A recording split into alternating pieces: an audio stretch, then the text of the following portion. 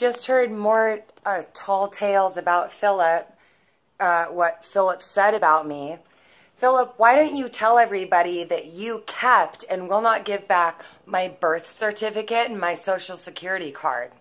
Why don't you talk about that? If you want to involve the government in your finances and in our marriage that you did, in your previous marriage after you were already creepily obsessed with Brian Dudlinger, and why didn't you tell him about our wedding night when for our wedding night you wanted to do color pencils with Brother Brian?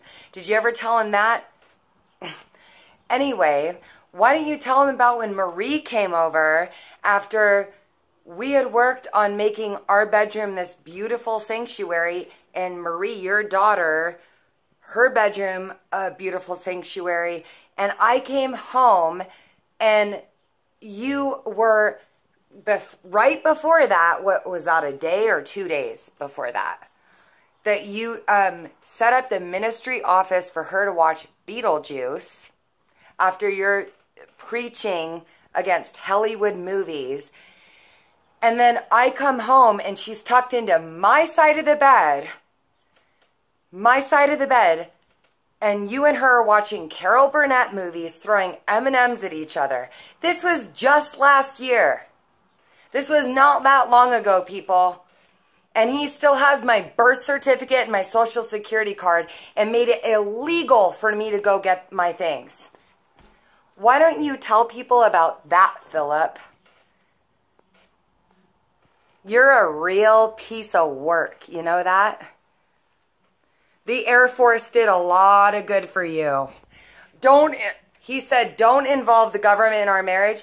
He married another woman, was still married to, after he was obsessed with Brother Brian, married her, and then married me, wouldn't produce a certificate of divorce from her.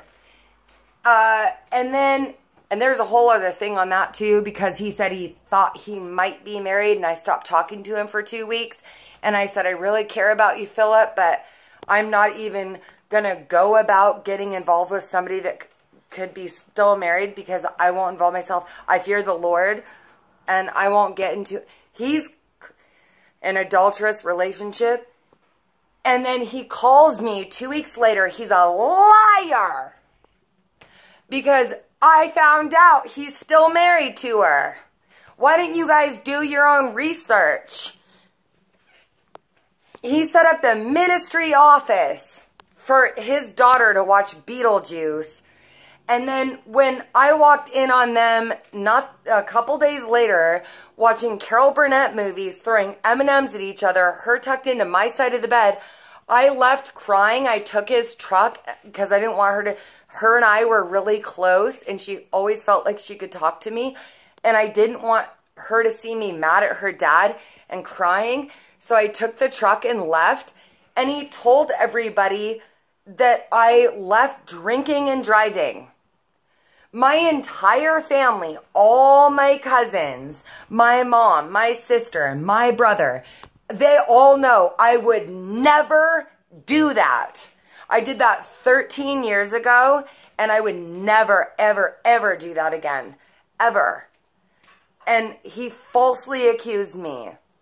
So he can go stick it where the sun don't shine.